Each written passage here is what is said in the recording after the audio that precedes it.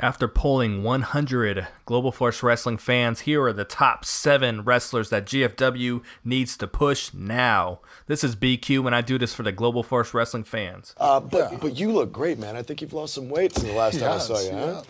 So yes, we're going to be talking the top 7 stars that Global Force Wrestling needs to push now. These are the results of a survey of 100 Global Force Wrestling fans. So some of you listening may not agree with everything being said and everything that's on the list, but they are the results of the survey. I want you guys to listen to the entire thing because there is going to be an honorable mention at the very end. So after I give you number 1, there is going to be an honorable mention. Attention! But let's get it cracking. Number 7, Braxton Sutter, my favorite. Braxton was one of the most slept on parts of the storyline when they were doing the wedding angle with Laurel Van Ness. He showed a great deal of confidence speaking and was a pretty important cog in the story.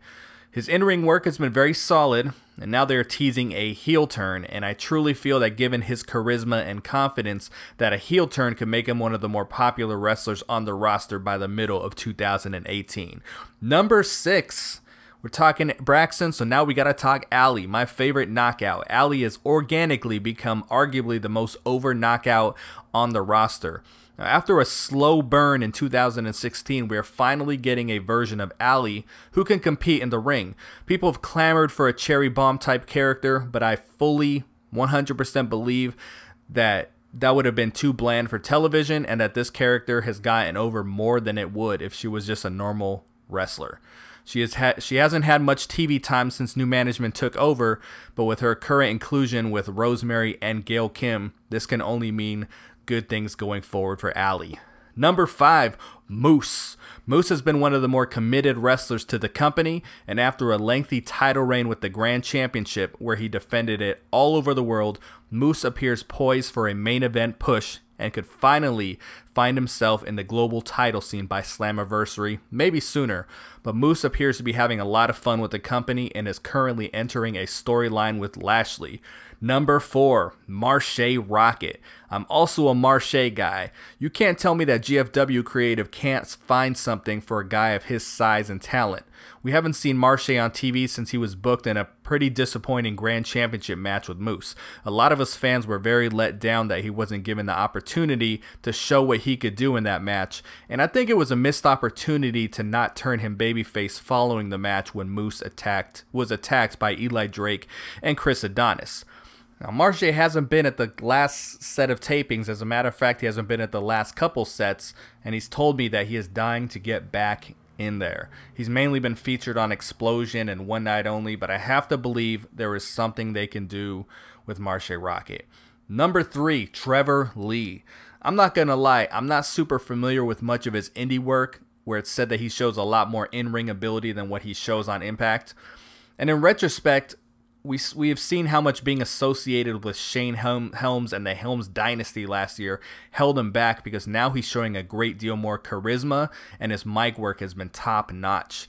And after an entertaining angle with Sanjay Dutt, where he kept stealing the title and he was able to do it in a comedic fashion without being cheesy, he is the current X Division champion, 3-time champion, and has aligned himself with Caleb Conley. Number 2, Laurel Van Ness. Personally, I'm a big fan of the bride gimmick, and I think if they made it a bit darker, less comedy, it could evolve even more. After being quote-unquote changed by Grado, she has snapped again after Grado called off the wedding upon finding out she was Canadian.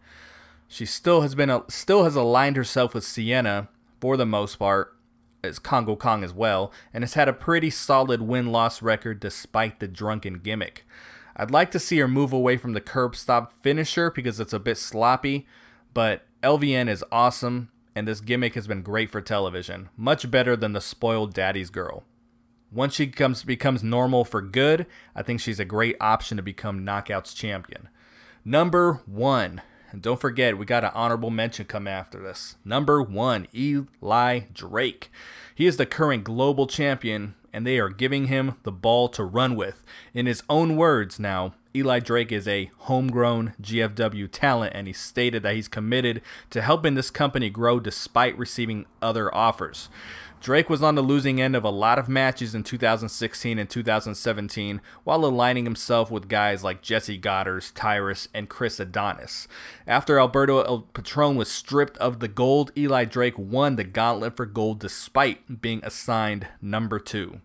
It is in GFW's best interest to give him a lengthy title run, and he is the perfect candidate to break Bobby Roode's record title reign. Now, I promised a honorable mention, and the honorable mention, Kingston.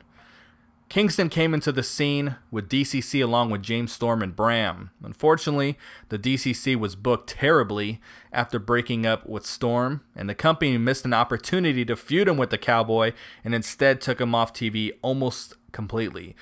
The only time we've seen him since is in the Gauntlet for Gold, which I think was a good sign that he may have a place in the company. We just don't know what that place is going to be until probably 2018. Hopefully they figure out, because he hasn't had his fair shot yet. But there you go, guys. That is it. Those are the top 7, actually top 8 wrestlers that Global Force Wrestling should be pushing now. Please hit the subscribe button if it's your first time here at the channel. We are talking GFW just about each and every day.